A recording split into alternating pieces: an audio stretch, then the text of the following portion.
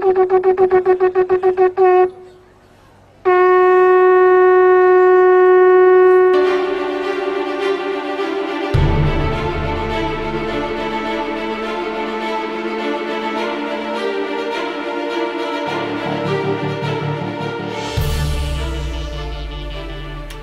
it's Jim Hutchins for the Jerusalem Connection Truth Report for this week.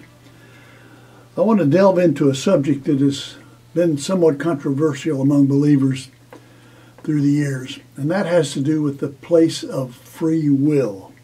How free is what we call free will? And I think from God's standpoint, He's made it clear. Free will is something that we refer to when we make decisions. We're free to choose. But that's only to a certain extent. I want to read a couple of passages. Number one, this is from Ephesians chapter 1. Paul says, speaking for God, "Praise be to the God and Father of our Lord Jesus Christ, who has blessed us in the heavenly realms with every spiritual blessing in Christ. For He chose us." He chose us in Him before the creation of the world to be holy and blameless.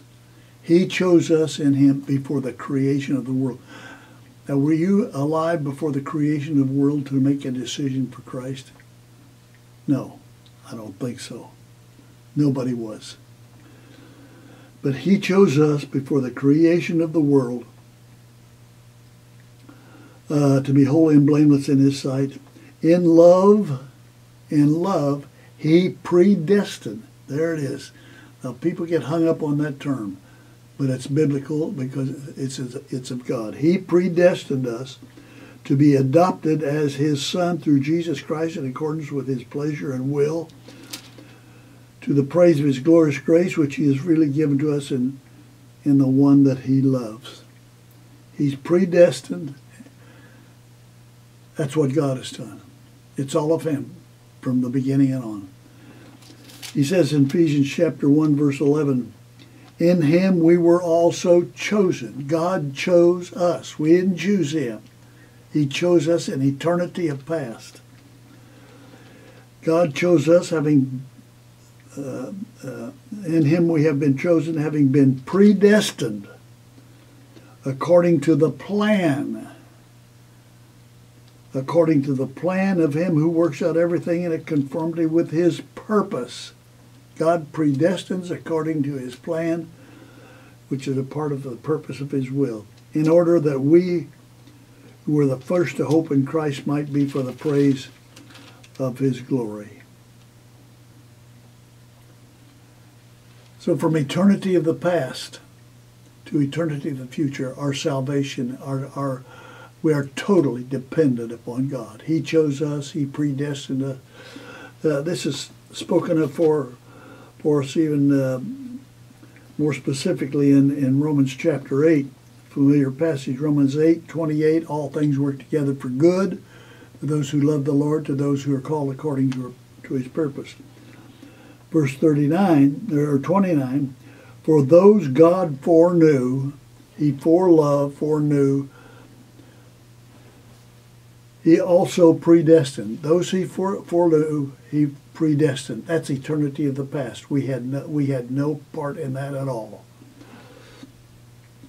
He predestined to be conformed to the image, the likeness of His Son, that He might be the firstborn among many brothers. Those He predestined, foreknew, predestined, eternity of the past. Those He predestined, He also called.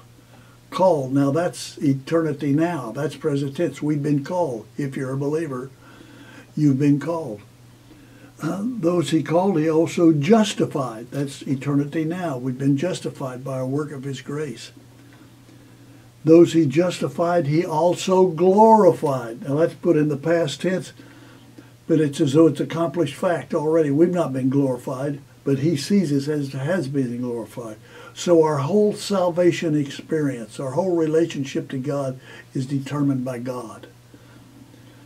Now we can walk close to that, or we can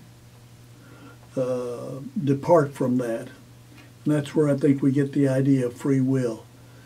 But our salvation is totally dependent on God.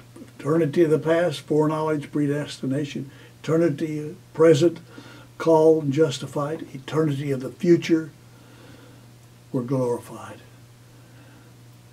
You know, I think that's important that we recognize that our whole salvation experience is a result of God's initiative, not ours. We belong to Him because He foreplanned, predestined it to be a case. And we praise God for it. Salvation is totally, from eternity of the past to eternity of the future, totally from God. And that is the truth.